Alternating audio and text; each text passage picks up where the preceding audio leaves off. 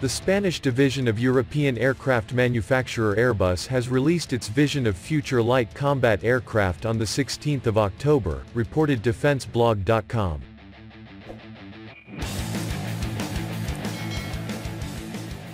On Friday, the Spanish division of Airbus has released its proposal for a new advanced trainer, the AFJT or Airbus Future Jet Trainer.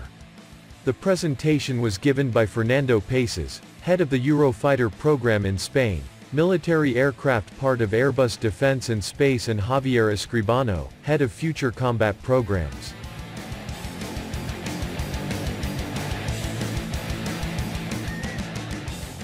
The first thing they highlighted is that the AFJT is a program designed by and for Spain, which is positioned as the operational, industrial and technological development solution that would allow the country to continue with its position as a leading player in the aerospace and defense sector.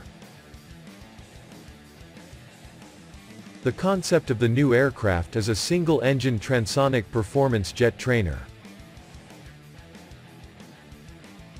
The division press release said that the new platform could be a base for development of new jet trainer that could support pilots going on to fly the European Future Combat Air System. Also, on the basis of the new plane, it is possible to create a light fighter and a new generation attack unmanned aircraft.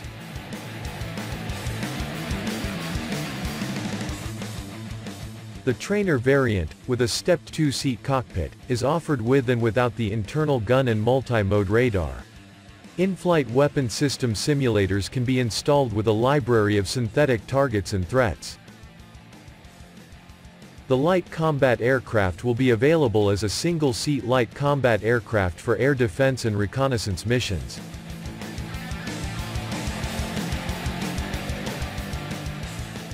It is estimated that for every €100 million invested in the AFJT, between 2,100 and 2,500 jobs will be created in Spain, and a return for the Spanish coffers of about €36 million in taxes and social contributions.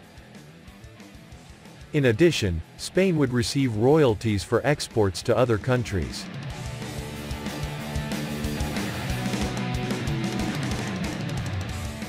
The AFJT program would be an important engine of the economy and a generator of highly qualified and quality jobs, contributing to the creation of stable and high-value employment with a high impact. The knowledge generated in engineering and design would also serve as a generator of new opportunities for the future of the national industry, Fernando Paces pointed out.